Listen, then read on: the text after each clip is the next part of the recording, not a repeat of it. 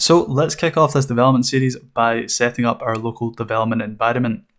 Now, just to double check, I'm running the latest version of Node, which is 14.4.0 at the time of writing this. And I'm also running npm-v 6.14.5. Now, in terms of project layout, I'm going to have both my front end and my back end within the same GitHub repository at different levels. So I'm going to have the front end within the front end directory, and the backend, which is going to be an Express.js REST API in the backend directory. Now I'm going to kick off my front end by running npx create React App and passing in the front end directory. And what this is going to do is npx is effectively going to call the create React App CLI to scaffold a simple React.js application. Now this will set up our development environment so that we can use the latest JavaScript features, and it also optimizes our app for our production environment.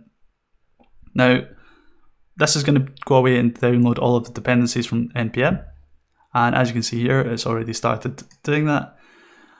And as you can see here, it also has all of the basic source files for our simple React app.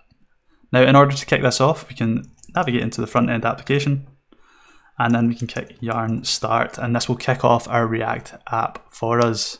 And we can verify that everything is running as expected by navigating into our browser and opening up localhost port 3000. And as you can see here, the app is up and running successfully.